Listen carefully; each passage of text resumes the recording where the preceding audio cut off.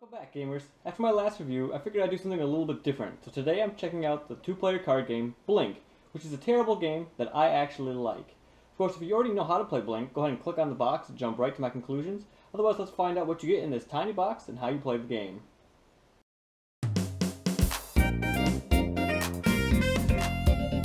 It's board games with PeedMont.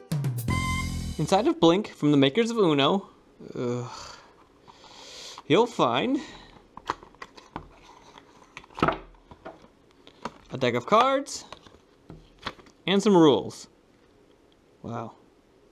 The game revolves around this 60-card deck full of these cards with different symbols, colors, and numbers of symbols on them. And this is really my only, I guess, egregious concern with the game. This graphic design is freaking terrible. I mean, even the backs of them are hard to look at. What is this font? But I think there could really be a better way to do this, but it works for what you're trying to do.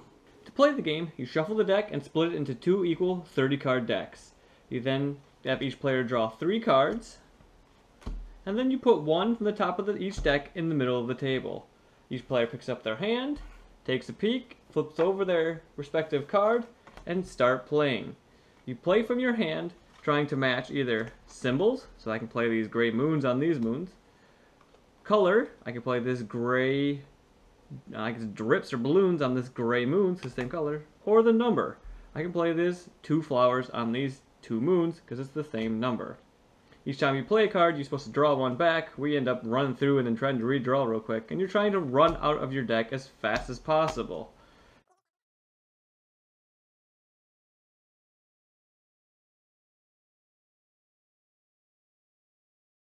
Of course, you and your opponent are doing this at the same time, ramming hands into each other, putting cards underneath your opponent just before they put it, and the gameplay is actually a lot of fun. It's crazy, and it takes like 2 minutes to play a whole game. We use this sometimes to determine who goes first, or just at the end of our game sessions we want something light and fun to play, we throw Blink on the table. Now, I think there could be a really nice gamer version of this. Give me some special powers, change these icons to something a little more flashy, change the back, and you'd have a really successful game. I mean, this game has been out for 20 years, and I think everything about it just is going to hurt it. It says it's from the makers of Uno. That's going to put gamers off of it. It has this terrible artwork. I mean, it even shows you on the back of the box. Like, oh my gosh, this is for preschoolers. But I really think you could really amp this game up and it'd be a lot of fun. And even without that, it is actually a lot of fun, you know, minus strategy or the kind of theme or anything I look for in a game, which is, I don't know, interesting, I guess.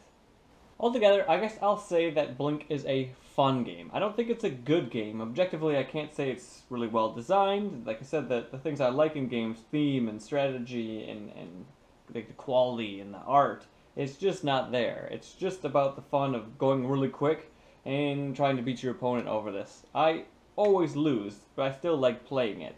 And, you know, as a little gift that my partner got, just because everyone knows that we're game nerds, I was really surprised. I saw this on the shelf just a couple days ago and was like, what the heck is this?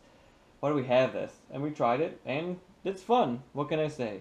So, if anyone out there wants to make a really cool gamers version of this, do it and let me know. I'd pick it up, give me some powers, let me undo one of my opponent's moves, put some cool artwork on here. I mean, even if just the blue flowers and the drops, they look cool, maybe Dixit style, which would make you think a little bit also. It might slow the game down a little bit, but I think it would be a really neat game.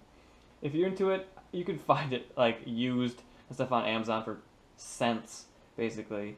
So if you're into that, you probably get some fun out of it. It's only for 2 players. It's just a quick thing that maybe you and a spouse or you and a sibling can do real quick. But I mean, if this has you interested in all, check it out.